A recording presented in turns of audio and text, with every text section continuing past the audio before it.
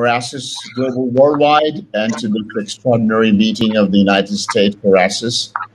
Frank just came online and said they've got more than 1,100 people that are attending, more than a dozen head of states and, cherry-pick people from around the world just to unite, inspire, and create. These are the three verticals of today's Unite, Inspire, and Create. My name is Niraj, Sharan, and I'm the Chairman CEO of Aura, and we are in manufacturing business, but I'm trying to get some new technology in the last mile for India and to do some bottoms-up approach. One advantage I have tonight is tonight for me, it's 1 o'clock in the night, is when you have such a distinguished panel, I got to say the least. I have to sit back, hear, and enjoy it. So let me start with just a two-line introduction for all the panelists we have. We've got Dr. James Bernstein. Good morning. Thanks for joining us.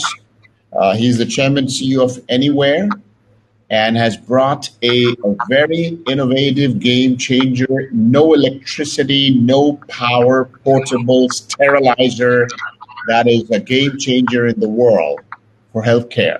So you can read up about him on Google and TEDx, and I think we'll talk about this later. Thank you for joining us, Dr. James Bernstein. Thank you for the introduction. We have George Wang from Portland, Oregon in the United States, and he's been pioneering, he's the Chairman CEO of EBI, and it's pioneering the global contract manufacturing services business. And I believe he's been doing it for over 20 years and have brought 300 million plus products to the global marketplace.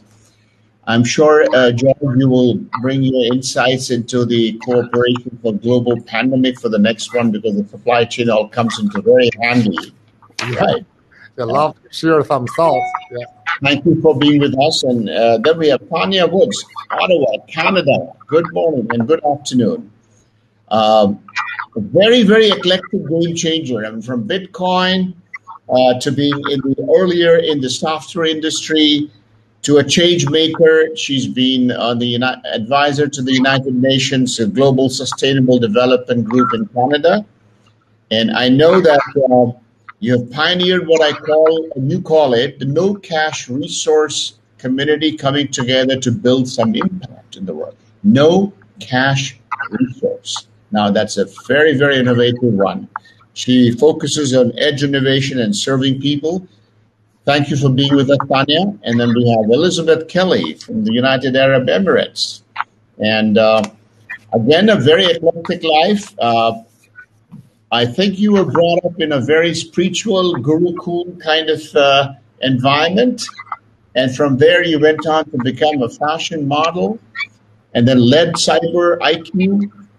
Have been involved with the excellencies and the families and the royal families in the UAE. And I know your heart lies in women empowerment, youth empowerment, child care. And I know you run a very successful Ethos Global that is around brand on the internet, on the online of people. So thank you for being with us. It's a great subject we have, and I know we've just gone through a big pandemic, and so we're trying to talk about how do we cooperate against the next pandemic. So just 4 teaser questions for you, because I thought before we talk about the next one, what is it that I saw in this pandemic? And I saw some 4 fallacies and 4 things that I would say we need to take care of. First, the United States has always been taking the lead in resolving world crisis so far. This is the first time I saw the United States was not, forget the leading part of it, I think the United States did pretty abysmal in managing, coping up with this COVID. So that's one point that I just want to bring about. The second is, in the initial stages of this pandemic coming out from the Wuhan region, there was so much quietness and there was so much less data available to the global world that there probably was a barrier to the response to the world. And EU is doing very well, but they were grappling in the first.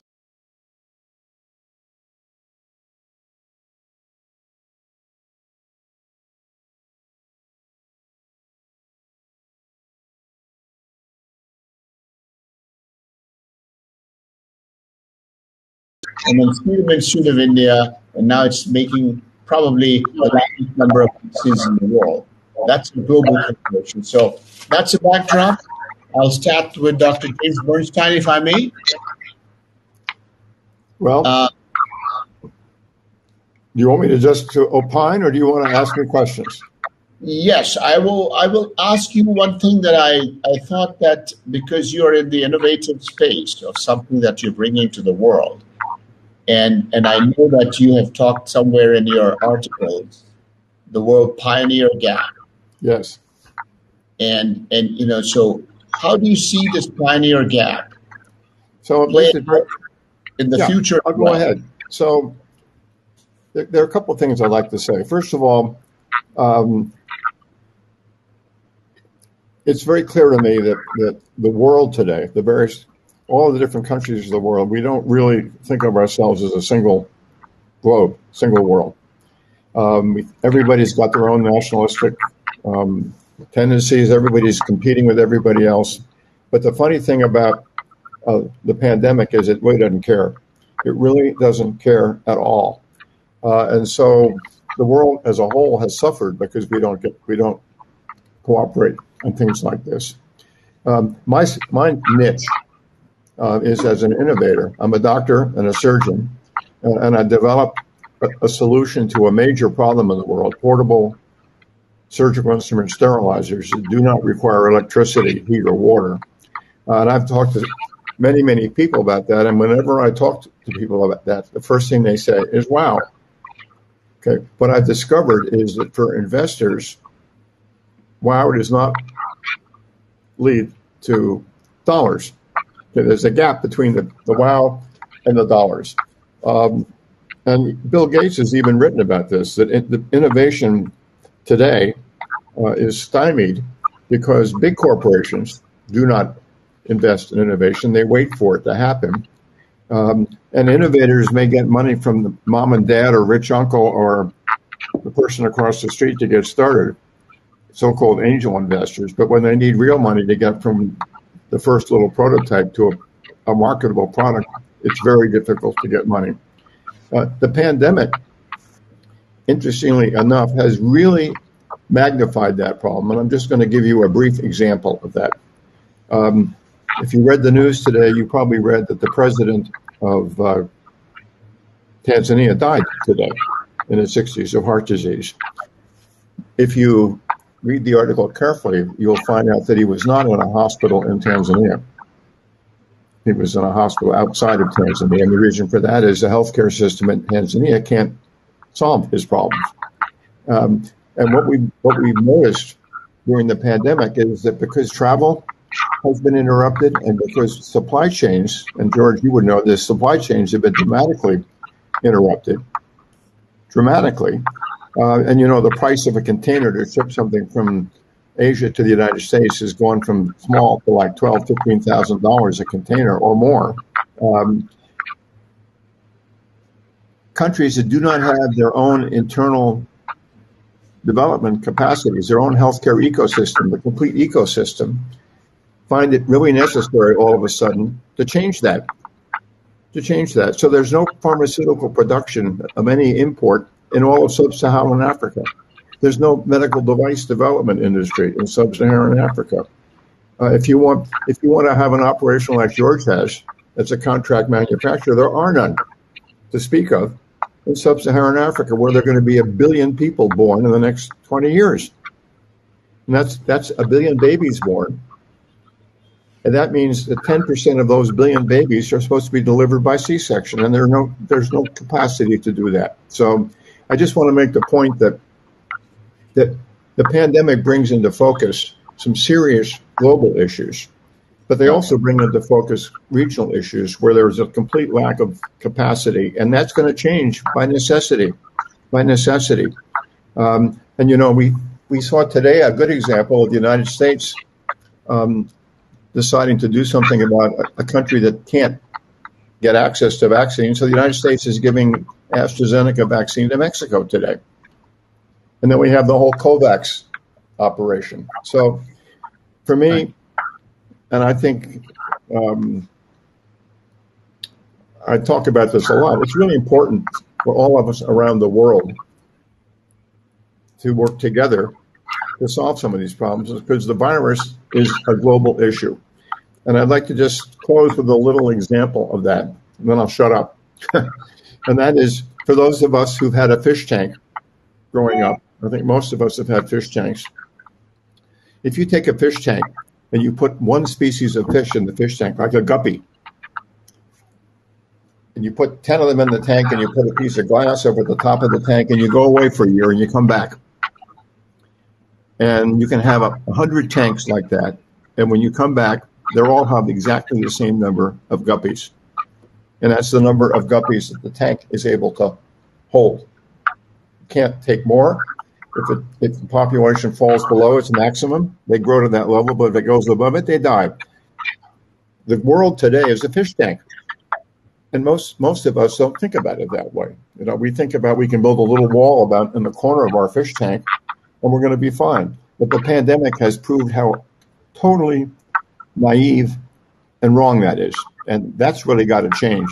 And in my world, it means collaborating in the development of devices that make people healthy around the world. And we do that. So that's my opening shot. Thank you, Doctor, and thank you for those.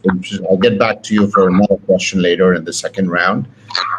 George, you've been sitting on global contract manufacturing, and you've seen what happened during this time, and we're talking about a future pandemic. What is the pandemic plan in terms of business operations and emergency planning in such a situation going forward for the next pandemic? If you could throw, because you deal with this on a daily basis. Yeah, EBI, I'm the founder and the CEO of this company, started 21 years ago. Our primary business is really helping our clients to get from their ideas to finished product. We do the engineering, build a retail package, get the whole thing done in a faster, better, easier way. Because in the old days, that's a lot of investment and resource. Right now, our idea was kind of like there's always somebody somewhere in the world that can do this thing much quicker, cheaper, and better. So the question is, how do we integrate all these resources together and build a product faster? So with that idea, we're on the globalization side, of all these. Now it's kind of localized, but our business is really helping the clients who have less money, not much resource, to have their idea developed, built at a minimum cost. So by reaching out to global sources. And that will certainly help bring a lot of prosperity. For example, if everything's localized, right, you can have 2 products for one category. With the globalization, you may have 100 different varieties, right, because of the prosperity. So that's the,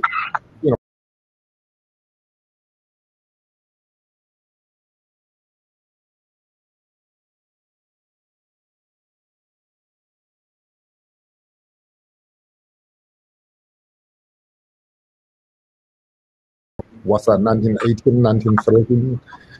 That's the last memorable one.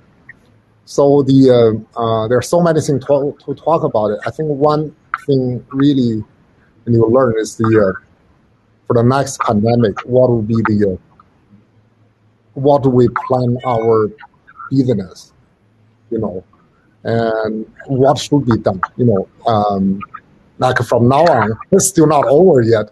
If this is over now, we still run our business like before, So this is I think the virus really teach human a real lesson. You are nobody, right? Regardless, you are the president of a big country or you are a little guy, right? In front of the virus, you are nobody. So it's kind of like I calculate like a 3-dimension upper attack to human at the at the cells level, right? So all those great development means nothing to the virus. So, it should have brought some humility to people, which unfortunately goes the other way. They make people even more crazier in most countries, right? Instead of learning, confess, wow, this is some real threat, right? I kind of like what Bill Gates was saying. This is a really something, human beings being developed too fast, but now the society are in front of this very basic thing, you are nothing. So I think that's the reason I'm talking about. That should be the mentality, down to the earth, have to think that way. Then you can come up with a plan, a humble and respectful plan. Okay, as a human being, right, let's work together. What's a business planning for the risk management? How do we collaborate around different countries? How do we plan the business? Just in this kind of things happens for the good of everyone, right? Let's collaborate to do that. So I think that's on the business side, the long supply chain, which certainly doesn't help. And then what's the emergency need, right? And the inventory, the build. So those should be really on the agenda for every business. And unfortunately, I think it's impossible to do. Because nothing is impossible, George. Nothing. Because from your CFO, they're not going to let you do that, right? And the politician probably wouldn't let you do that either. So now, but at least I think from the meeting, we should have that awareness, really. This is like a 5-dimension up to attacking the human. Should have built up the humble humility, being respectful to the virus, right, at this level. So you are nobody, let alone everything you have, right? The society, the more sophisticated you build up, the more fragile it is, right? So that should be the real lesson learned, but I haven't seen people really talking from that angle. So We'll get there, George. Thank you for sharing your first thought on it. Well, I get to Tanya. Tanya, I know there's a lot of things very close to your heart. One of them is about the food insecurity that you keep talking about. And you've seen all of this play out during the COVID times. Taking cue from that food insecurity, the lessons learned, and how do you want to, if you were to be given the strategic tool to plan something for the future, what would Tanya be saying or doing? Thank you, Niraj. It's a perfect question. We started studying 9 years ago global risk. The World Economic Forum's Global Risk Matrix is fantastic. If you're not familiar with it, I encourage you to learn about it. It's one of those tools that you can play with. They have various digital forms you can play with and see how impact interrelates. Depending on what the issue is, it will interrelate with other issues. So if we have a pandemic, for example, we will also then have some kind of impact on the environment, some kind of impact on jobs and employment security, some kind of impact on tax bases, some kind of impact on supply chains. And we've seen all of this come to bear in real time in a way that we were only looking at 8 or 9 years ago in a model.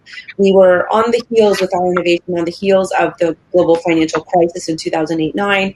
We saw social banks collapse in Europe from 5 big social banks that supported communities down to half a social bank.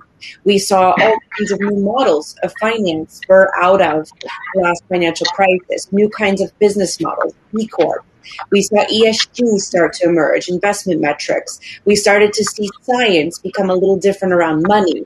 But what we didn't actually see was further contemplation in depth at scale on what would happen if something more than money flattened us. And that was the longest gap that existed till now. We've seen it now. We know what's happening, and we're going to see what's going to happen in the next decade because of it, because this isn't going to resolve in 60 days. There's no bailout that you could throw at this to solve for the disaster that's happened in our communities. And it's not that it's so much new disaster. There's some new disasters. It's that it's exposed existing weaknesses, existing gaps. It's shown us, as George has said, we are all equal, against the virus in many ways. We're all equal as humans, again, in many ways, as to what supports are available. And if the president of a country can't use his own country's healthcare system to take care of himself, he's equal as well. The difference is he has the means to get out of his country to go somewhere else, but his people don't. And our look at this, we thought, okay, well, whatever the catalyst is that's going to level set us again, it's going to impact jobs. Whatever it is, it will impact jobs. And with job loss comes access to the bare necessities of life that we all need to survive, access to clean water, to shelter, and of course to food. And we've already got food deserts in major cities. We've got all kinds of problems already existing around food. But if we can't access food, how will we sustain our well-being? How will we sustain ourselves as human beings? And so the World Food Program put out an announcement in April of last year where they said, now more than ever, we desperately need more robust in-kind supply chains.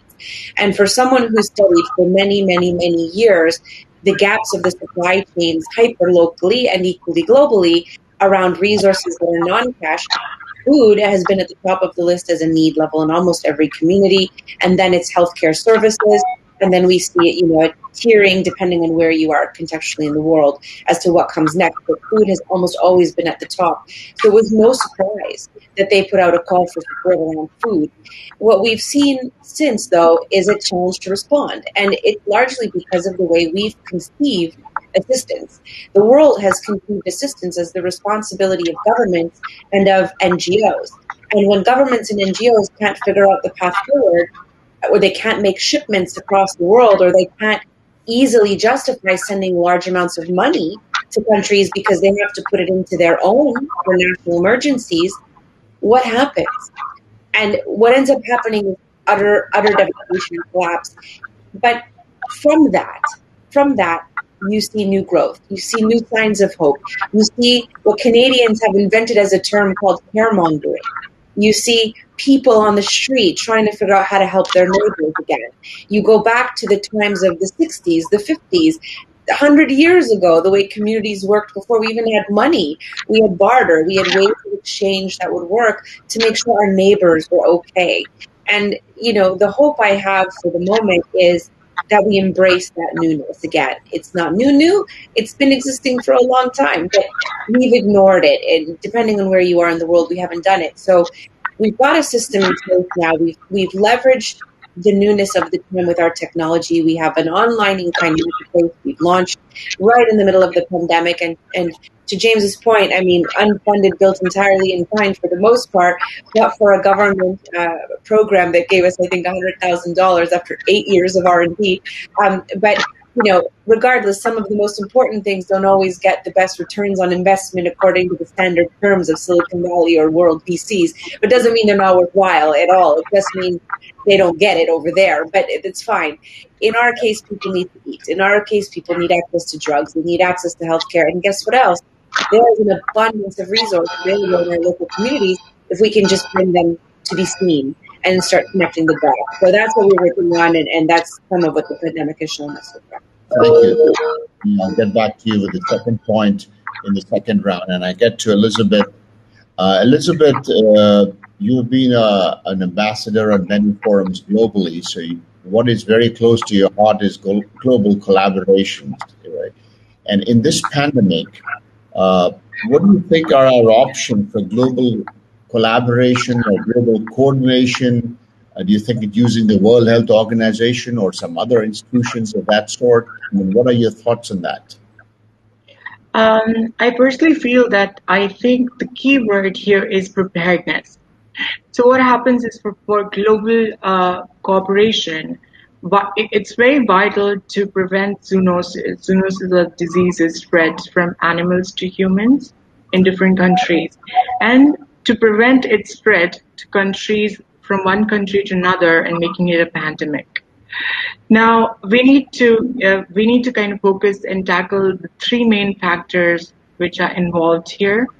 The first is the source. Sorry. Source such as animals or birds. Second is the germ, which means the virus and bacteria, etc. And third is the human being. So what is the starting point? Initially, we noticed that nobody knew how to handle this entire situation. My father is a doctor here in Dubai. And everybody was just asked to kind of wear masks and be in the house. Such things never happened. Everybody was confused. And it took a lot of time for WHO to declare it a pandemic. So I feel, and we've been learning, who knew that it started in 2020 Feb and I think March. And when everything started to shut down, people were stuck here and there. And people did not know. Here, now we have experience. It's been a year and we're still dealing with it. I saw it in the news that in Europe, there's going to be another shutdown. And so I think we need to create an authority which is much larger than WHO, which involves WHO, UN, IMF, World Bank, International Labour Organization, World Tourism Organization, so that we can control people from moving, we can take precautions, medical, aerobiological, animal welfare organizations, etc., all on one platform. And this will be a permanent or a quasi-permanent international task force to collate with all of the agencies needed to prevent a pandemic like that. What will this World Authority do? So what we can expect is that they can constantly pool resources related to human medical and microbiological research, then veterinary medical research, entomology and environmental biology research, and probably the research of the vaccine, because it's all experimental at the moment. We are facing a lot of issues with the vaccine. And everything is still an experiment, but then we have become better with time. And how can all of this be done? So basically, I feel there are three main links in this pandemic. First is the germ, second is the animals, and third is human beings. So what can be done? So worldwide standardization of care of animals and birds. So basically, animal diseases, medications of animals, vaccinations of animals. This will include animals and birds whose meat is consumed as food, who are domesticated for farm, transport, and circuses, who are in sanctuaries and zoos, and who are used in the lab for experiments. And an emergency international network should be kept in place in case there is an outbreak. Now, germs involved in the pandemic now and in future could be bacteria, viruses, protozoa, algae, fungi, multicellular parasites. These may be transmitted by physical contact through surfaces like mobile phones, keys, elevator knobs, keyboards, etc., through air, through water and food, through contaminated hands or utensils. And sharing of information is most important. What kind of information? Which means germs behavior, mutation, how they attack host, and how they can be destroyed, etc. Or insects behavior, where they breed, how they bite, what diseases do they transmit. Or human beings, how can we handle that is close contact and crowding, most common cause of spread. Best proven methods to prevent pandemic is social distancing, isolation, hand sanitization, use of face masks. Now, problem with vaccination in new pandemic could be vaccination takes time and may or may not be as effective as we expect. Like we're seeing these days, it's all an experiment. So vaccination for any new germ cannot be like predicted and therefore cannot be pre-manufactured. So I think to conclude, I would say the keyword for global cooperation in pandemic are first create a pandemic-specific world authority that succeeds WHO with wider international network, and then address three main areas involved: the reservoir, germ, and human beings, and international coordination, speaking a common language and sending a common message all over the world. Okay. Thank you, Elizabeth. Thank you. So I see the time clock. We got 15 more minutes. So if I may come back to each one of you for another set of questions with a request that we can take maybe 2 minutes and no more for the second question so that we can come back with the key takeaway points at the end. So I'll get back to Bernstein. I know the other word that you always very closely talk about is the denominator. I got you on that one, right? So, right. I'm glad you remembered that one. Well, so denominator factor, and how do you take the denominator factor, lessons from this one, going to mitigating the next one? So, one of my favorite points of view is, for those of us who have children, ask your children sometime what percentage of their future life one day is. And of course, the denominator for them is very, very big. So it's basically zero. When you get to be my age, or if you have terminal cancer, the denominator is very small. What that merely highlights is how do we use our time every day? And what is the return and investment on our time? So I just want to comment very briefly on what other people have said, just very quickly. So, George, I think about, I ran Dr. Jonas Salk's laboratory at the Salk Institute, the gentleman who cured polio, which is a real act of leverage of time, because the time he invested to make that vaccine, he's eliminated polio in the world. 7.5 billion people don't have polio that might have had it. George, you have 25, 30 years, I forget how many years as experience in contract manufacture, supply chains, design, and all of that stuff. And for me, the greatest value you could contribute to the world today is to go to places like Ethiopia or Nigeria or Uganda or the Middle East and duplicate what you do there. Duplicate it. You have created your own ecosystem in this country, but I don't think it works anymore to run around the world and get them to give you things so you can make things here. I think it's really important to duplicate what you've done in other parts of the world, because that has a huge multiplier effect. So that's my first comment. And if I may comment on utopia, Elizabeth, you're a utopian woman, which I have a lot of respect for. But the problem with utopia is that it doesn't factor in human nature, right? And the problem with big organizations is that they try and regulate the behavior of individuals.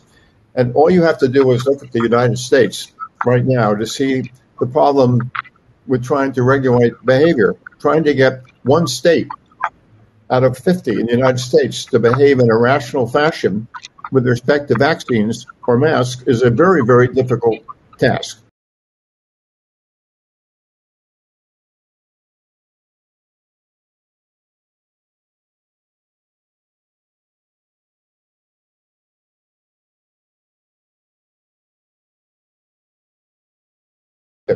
So, for example, George, I'd love to get you involved with a project in Ethiopia that I'm trying to get off the ground, which is basically to give them the ability to do contract manufacture in Ethiopia. They don't have the ecosystem to do that, so they can't even make the simplest little medical device, like a bedside monitor or a pin for a leg, because they don't know how to do it, and they don't have the educational system, the finance system, the regulatory system, the whole ecosystem. So that's a lot of people who can benefit from having you help them do that. So, and Elizabeth, there are things happening in the world today that impact on something like animal viruses, and that's climate change. So if you want, and the removal of the ecological system to support bats, for example, they have to move into the cities because we're cutting down the trees. So I think for you to operationalize your utopian vision, which I totally support, you need to focus on something which is actually doable, right? Yeah. And make a difference. That's my comment. Thank you, James. Coming to George Wang, the second quick question for 2 minutes. You run such global supply chains, and this became under a lot of pressure. So, what is the risk management that you would like to deploy going forward? Because that's a major disruption that we always look at in the global supply chain. Mm-hmm. Yeah. Okay. We can talk about this for the rest of the 8 hours, but so I'm kind of like excited for everybody's inputs on this pandemic thing. There are millions of angles to talk about it, right? So on the supply chain side, so basically what we're doing. So let's say we have product built, some in the US, some in Mexico, some in China, Vietnam. So now our plants have all the support, at least have 2 places. So maybe, some is in China, some is in India. So we have 2 running in parallel, or in Mexico, in the US. So we need to have double side. So that's at least that's one lesson learned from this pandemic, crisis. So back to the earlier days, I have 1 more minute. So I was kind of experiencing when in China, when they have that, right, in Wuhan, that's when that happened. In the first couple of days, I just keep thinking, who is the damn guy bite on the bat? I was keep thinking that one guy, how did he changing the world, changing back then, right? Changing the whole city lockdown, right? And then I think that disrespectfully, all these guys are laughing at it, right? Then they thought have nothing to do with them.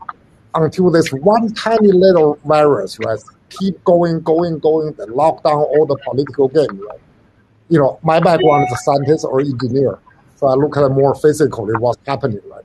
From one person past the next, quietly, eventually, it's a perfect disaster, right?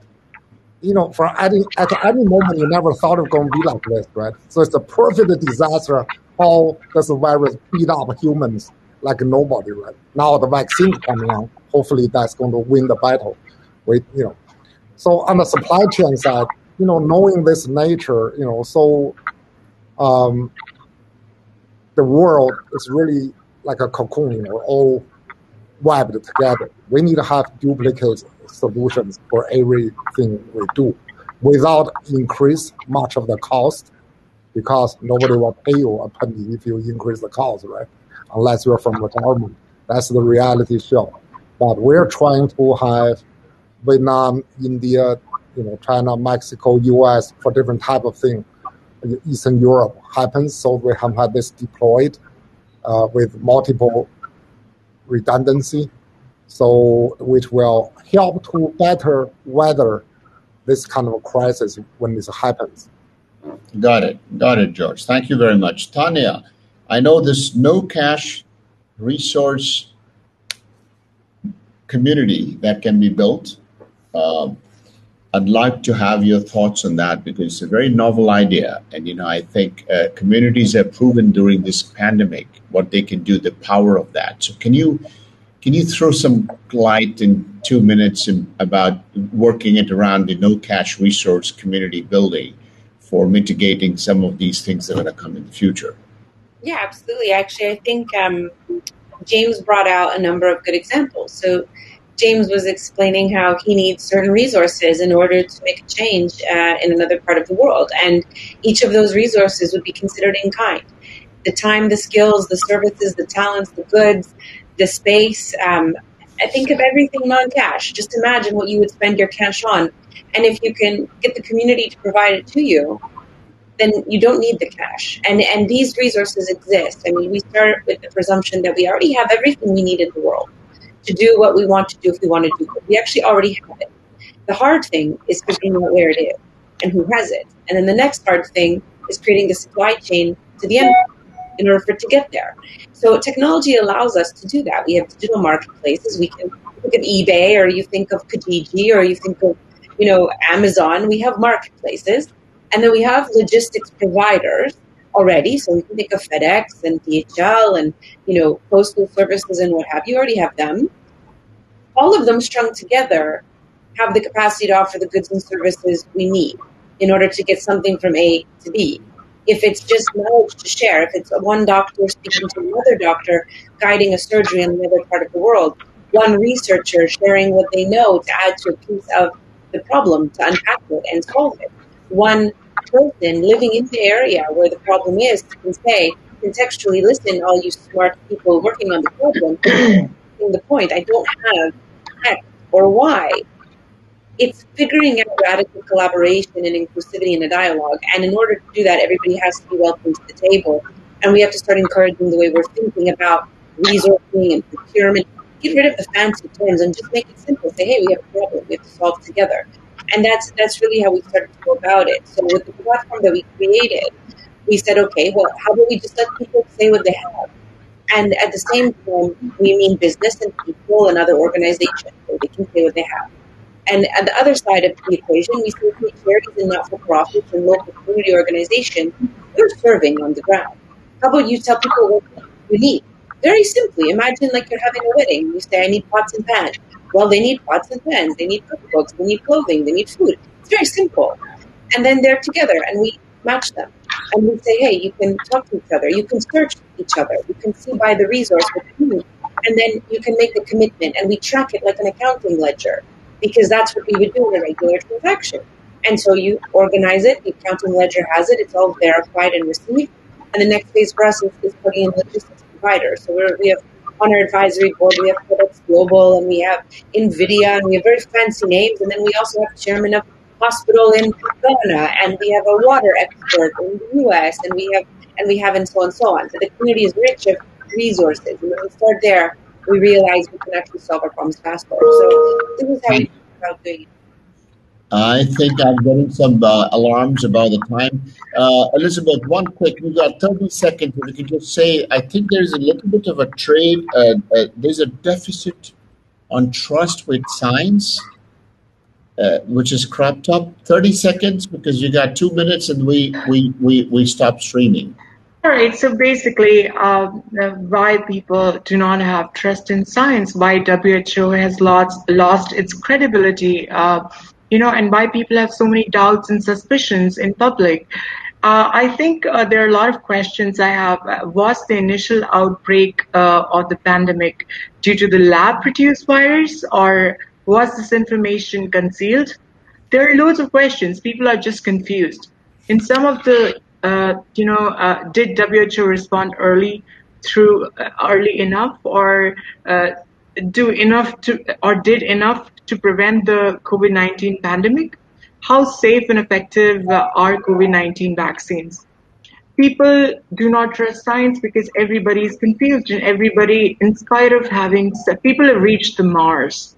But today we have questions, and we do not have faith because we really do not know. So what do? I think to create a world authority that involves much stronger than just WHO or UN, as I mentioned in my previous answer, and to make the international sharing of scientific research more transparent, and keeping your ego aside, and make an international effort to prevent the spread of false information and clarify doubts regarding any controversies using existing social media platforms or some kind of platforms like reputation management platforms.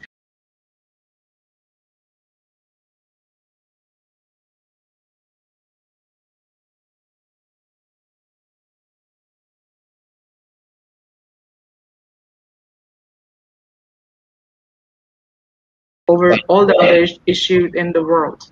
Thank you, Elizabeth. I think we have got 15 seconds. Thank you, everybody. I think we had some great conversation. Thank you, Dr. James Bernstein, George Wang, Tanya Woods, Elizabeth. I think there's a lot of takeaway points. As they say, Charles Darwin would have said, it's not always the strongest or the most intelligent, but the most adaptable that will survive. And maybe that's what we need to do in this collaboration.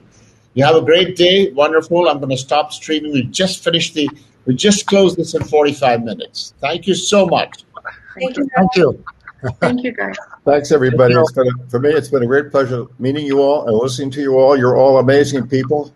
Be proud of what you're doing. Keep at It it. was a pleasure. And let's stay in touch. Let's stay in touch and do All of something us. interesting. Okay. Yep. Thank you. Good talking with you. Very nice to meet you. George, we're going to talk, you and I. Yeah, let's go to his.